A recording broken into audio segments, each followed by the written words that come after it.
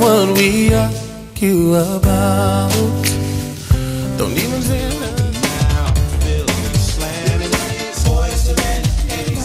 No one that makes you cry. Gave my love to only you.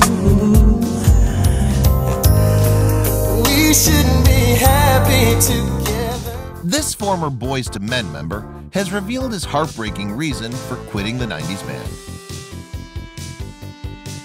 Boyz II Men were one of the most popular music groups around during the 1990s, so fans were shocked when one member of the band decided to leave in 2003. But then 13 years later, Michael McCary opened up about the devastating real reason behind his departure. Boyz II Men formed in Philadelphia in 1985 when classmates Mark Nelson and Nathan Morris started the a cappella group at the local high school for the creative and performing arts. Initially, 3 school friends joined them, but they had to leave in 1988 once they graduated. By that point, though, the remaining members had enlisted Wayne Morris to be in the band. And before long, Michael McCary and Sean Stockman had also joined the group. They then performed for Michael Bivins when the New Edition star came to Philadelphia and convinced him to serve as their manager. So it looked like Boyz II Men were on their way to stardom. Founding member Nelson left the group before they hit the big time, however, because he clashed with his bandmates. The group then became a foursome and remained that way for over a decade. They released their first album, Cooley High Harmony, in 1991 and won a Grammy for it the following year. And in 1992, they broke records for their song End of the Road, which is their greatest hit. Boyz II Men continued to record through the 90s and had further success with songs including I'll Make Love to You, On Bended Knee, and 4 Seasons of Loneliness. In 2002, though, the band released the album Full Circle, the last record McCary made with the group before his January 2003 departure. Like the other band members, McCary had joined the group while in high school, but he did not have a routine audition. In fact, the boys would regularly practice in the school bathrooms because of the strong sound quality there. Then one day McCary began singing along after walking in on one of their rehearsals. The others soon asked him to join them permanently. McCary later became the band's bass singer and took the stage name Mike Bass as a result. Mike came into the group on a whim, but he was a phenomenon, Morris said during an appearance on Oprah, Where Are They Now, in September 2016. His voice was ridiculous. There was no voice like it. When McCary left the band in 2003, he cited personal reasons and chronic back pain. But Morris admitted that he doubted the bass singer's ailment was untreatable. One of the problems was he had a back issue, he claimed. It could have been fixed. Instead, he stopped coming to work and we had to move forward without him, and he wasn't happy about that.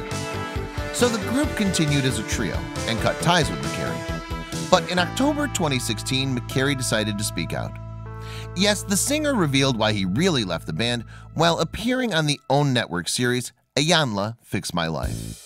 For those not in the know, Iyanla Fix My Life is a TV show in which relationship expert Iyanla Van Zandt helps people through their personal problems. McCary, for instance, appeared on the episode because he hoped to deal with the emotional pain that leaving Boyz II Men caused him. I want to get over the hurt and abandonment that I feel from the group that I've been with for so long and gave my life to, he said. I want to be able to go in a room with them and not feel like I want to choke them, McCary explained. During the show, the singer also revealed, if I had to sum up what I got from my brothers in Boyz II Men, I would have to say betrayal, a broken bond. I mean, at this point, we don't even talk.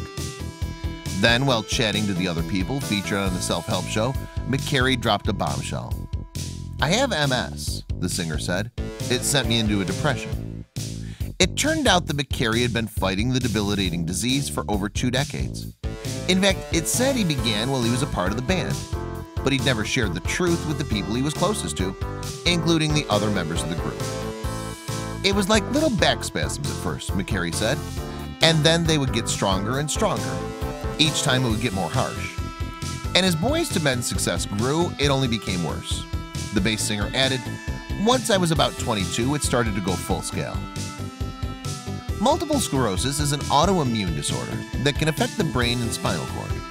This is caused by damage within the central nervous system that leads to disruption of communication between the brain and body. MS actually reduces life expectancy by up to 10 years too, and there's currently no cure for it. And as if that weren't bad news enough, physicians told McCary that continuing to perform with Boyz II Men could cause permanent injury to his body. They were saying that I have a nerve around the sciatica that was locked in place that could sever if I stepped wrong, the singer explained. It's a possibility that I could be paralyzed. However, McCary never told his bandmates just how bad things were. I stopped trusting the brothers when I was about 29, the singer said.